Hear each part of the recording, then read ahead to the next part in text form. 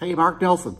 Today what I want to talk about is finding your dream customer. The criteria I use and many other people use to find their ideal customer. And I have 10, a list of 10. I've had to write them down because I'll forget and then I won't know which ones that I want to talk to you about. The one is, now this might sound really different, but I want to find a customer that actually goes out and buys and uses products.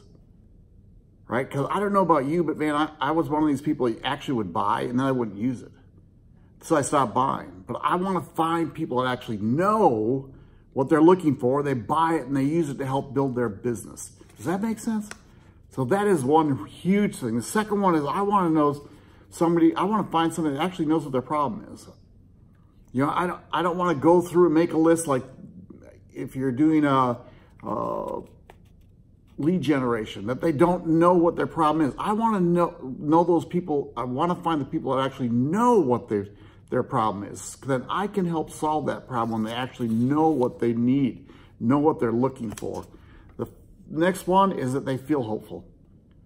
Man, I think that's the biggest thing in the world is, oh my goodness, because I don't know if you ever worked with anybody that just, they always feel the world is against them, nothing's happening. I want them to say, this is the product I've been looking for. I know if I put everything together, this is the product I've been looking for.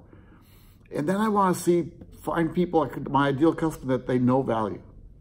And they see it, right? There's so many people out there, and I know I'm not against them, but they're really looking for the cheapest product they can find.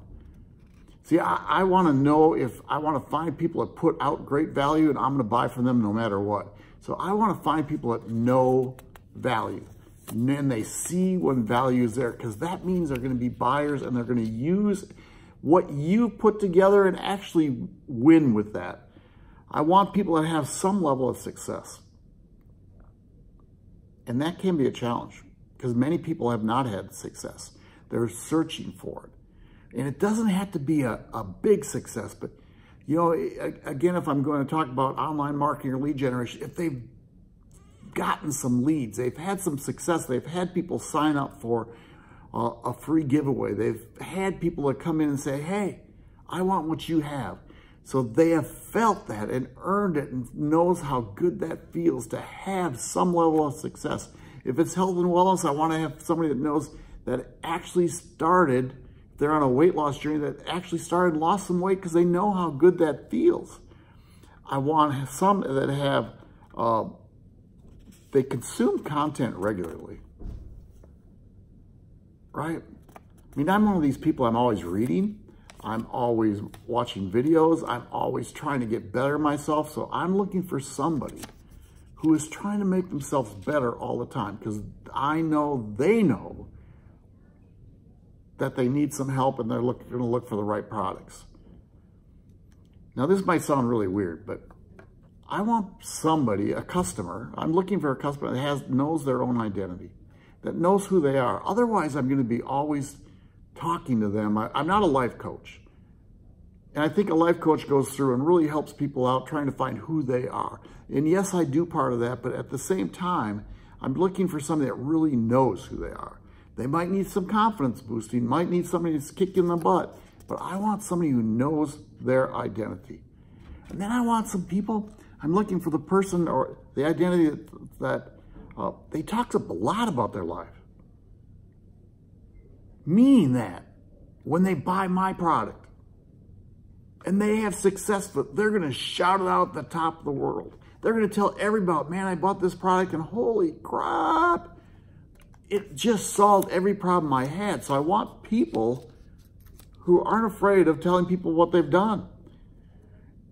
Then it's this is kind of their identity, but they have a strong sense of self. They know what their values are. They know who they're worth. They know what they want to achieve. They aren't afraid of who they are. And the last one, and this is just, I think, the biggest of all, is they have to be willing to dream, right? They have to want to dream. See, I wake up every morning dreaming about where I'm headed, dreaming about the lifestyle my wife and I are going to run, dreaming about who we're going to help. I do it all the time. If people have lost their dream, then I don't know if you can help them. You can't help them with their dreams. So those are my 10. It's a great list. I'm going to go through it again really fast. Someone who buys and uses products. That's number 1. 2 is someone who knows what their problems actually are. So, because you don't have to really just always tell people what their problems are. 3, they feel hopeful. So that means they're naturally hopeful that you can actually go out and help them. 4, they know value when they see it. The 5th one is have some level of success. They've had some level of success. 6th one was they consume market content regularly. 7th one, they know their own identity. 8th one, they talk about their life. So when they succeed, they just blast it out to the world. 9th one, they have a strong sense of self, who they really are. And the last one, they need to be willing to dream. So how cool are those? Hey, if you got value from this, please like and share it. I have a great resource down below. If you're looking for a way to make money on mine, I have 3 secret tips for how you can make money being an affiliate marketer. Click on that link and I'll help you out with a free ebook. Y'all take care. Bye.